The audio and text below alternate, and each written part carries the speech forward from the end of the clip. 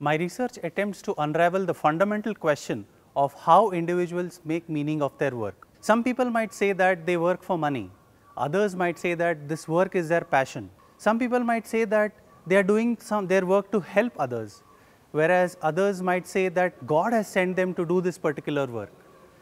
My interest is around how these people arrive at these work meanings. How do such work meanings emerge and evolve over a person's career? This becomes particularly important not only for the person, but also because it impacts the people around the person. Additionally, it also has a likely impact on the way these people lead teams or steer their organization or even their countries.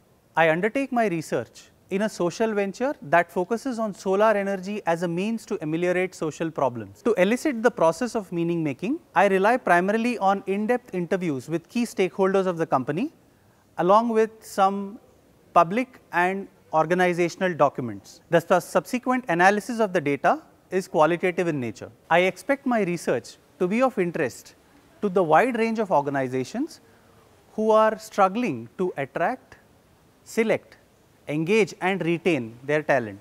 In light of the recent coronavirus pandemic, industry reports indicate that various HR metrics like employee engagement and well-being are at an all-time low. This holds true across career levels, across various degrees of seniority and various domains of work. There is also a rapid proliferation of advanced technologies like artificial intelligence and deep learning into the mainstream work.